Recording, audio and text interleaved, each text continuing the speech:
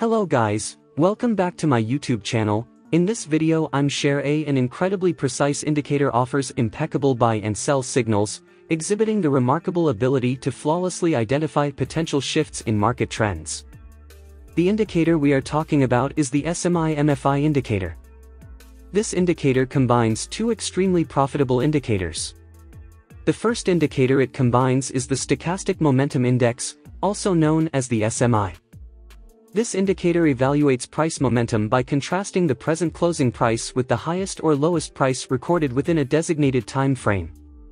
The second indicator it combines is the Money Flow Index, also known as the MFI. The MFI uses volume and price to measure buying and selling pressure. By combining these two powerful indicators, we get the SMI-MFI indicator, an editor's pick award indicator that is extremely powerful and gives a complete view of the price, direction, and market strength. Let's first add this indicator to the chart. Head over to the Indicator Search tab and search for the Stochastic Momentum Index of Money Flow Index indicator. Select the indicator made by Andre 7. That was all that we needed to do. Now let's delve into the components of this indicator. The first element is the SMI-MFI line, which is the oscillating multicolor line. The color of the line changes depending on the current value of the SMI-MFI. Additionally, there is a signal line that closely follows the movements of the SMI-MFI line.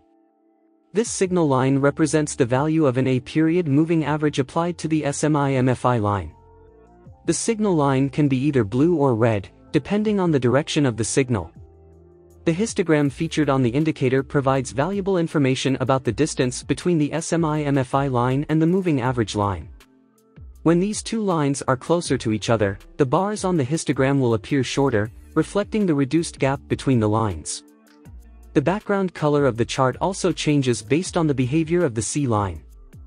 Specifically, when the SMI-MFI line crosses beyond the purple lines, the background color undergoes a transformation. If the SMI-MFI line crosses above the upper purple line, the background color changes to blue.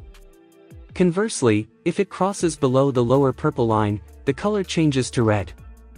These purple lines are essentially the upper and lower boundaries of the dynamic zone. Furthermore, you may have noticed occasional green or red circles being plotted on the chart. These circles signify instances of strong overbought or oversold conditions.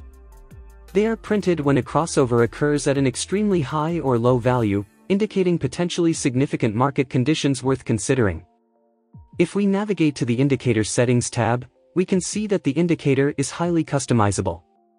The settings can be changed for the indicator timeframe, MFA, Stochastic Momentum Index, color, theme, signal settings, histogram, dynamic zones, alerts, and much more. Since the indicator settings are already appropriately configured for the method we'll use, we will keep the settings at the default values. Now that we have a clear understanding of how the indicator operates, let's explore the various methods of interpreting its signals. The most common approach to reading the indicator involves observing crossovers. Different types of crossovers indicate distinct signals. Firstly, we have the regular crossovers between the SMI-MFI line and the signal line. When the color switches from red to blue, it signifies a short-term buy signal. Conversely, if the color switches from blue to red, it indicates a short-term sell signal. A stronger version of this signal occurs when the crossover takes place above or below the purple dynamic zone lines, adding additional significance to the potential trading opportunity. Another crossover signal to consider is when the SMI-MFI line crosses above or below the center line. If the SMI-MFI line crosses above the center line, it suggests a long-term bullish trend indicating potential buying opportunities. On the other hand, if the SMI-MFI line crosses below the zero line, it suggests a longer-term bearish trend, implying potential selling opportunities despite crossover signals already working quite well. A more powerful approach to interpreting the indicator involves analyzing the divergences between the price and the indicator. Here we can see that the price is in an uptrend because of the price making higher highs. However, upon examining the SMI-MFI line, we can see that it is forming lower highs. This divergence indicates a lack of strength behind the bullish move and makes it likely for a downtrend to start. On the other hand, we can see here that the price was in a downtrend characterized by the lower lows. But if we take a look at the SMI-MFI indicator, we can see that higher lows have formed. This indicates that the downward move is weak and that it is likely for an uptrend to start. By paying attention to these divergences between the price action and the SMI-MFI line, traders can gain insights into potential shifts in market sentiment. By using these methods to read the indicator, we can already enter into profitable positions. However, if we take a look at the positions that weren't profitable, we can see that these were going against the greater trend or were given while the market was consolidating. To solve these problems, let's add an extra indicator to the chart. Navigate to the Indicator Search tab and search for the Pivot Super Trend indicator. Select the indicator made by Lonesome the Blue. Now head over to the Indicator Settings tab and click on the Input tab. Here we will be removing the Buy-Sell Labels checkbox. That was all that we needed to do. The Pivot Point Super Trend is another editor's pick indicator that combines pivot points and the Super Trend indicator to identify potential trends and trend direction changes. Now that we know how the indicators work and how they can be read, let's take a look at potential entries that can be made when combining the indicators. Here we can see that the price is in an uptrend. We know this because of the price making higher highs. Along with this, the Pivot Point Super Trend is also indicating that the trend is bullish.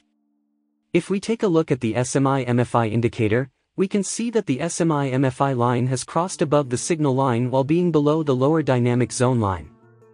This caused for a green dot to be printed, indicating that it's a good idea to enter into a long position. Despite this, we won't yet enter into the position.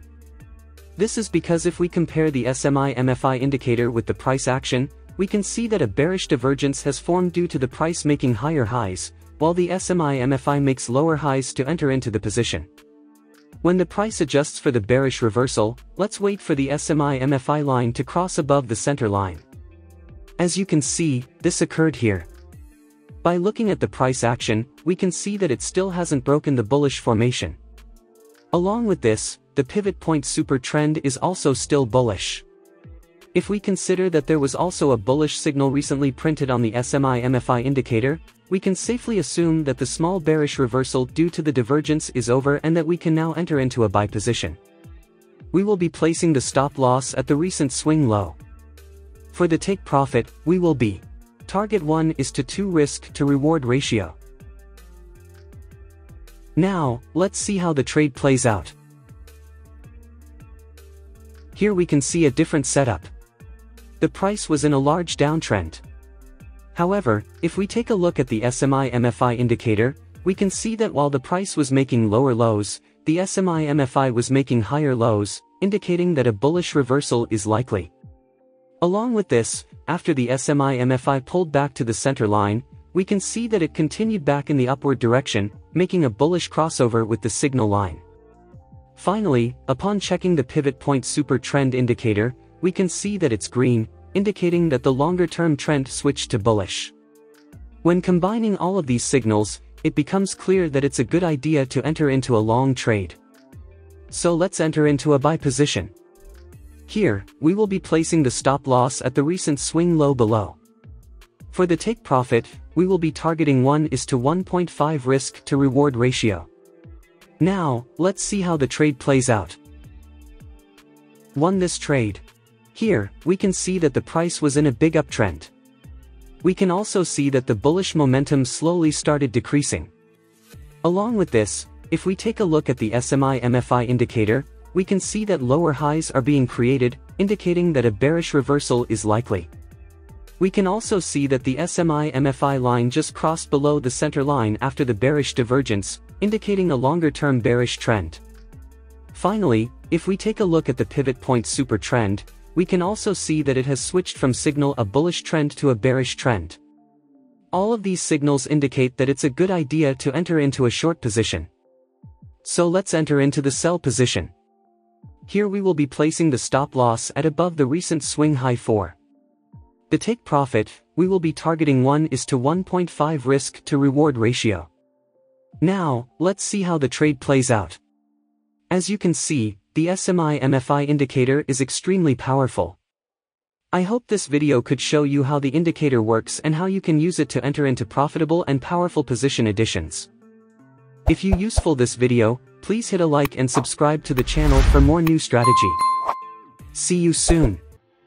Thanks for watching our video.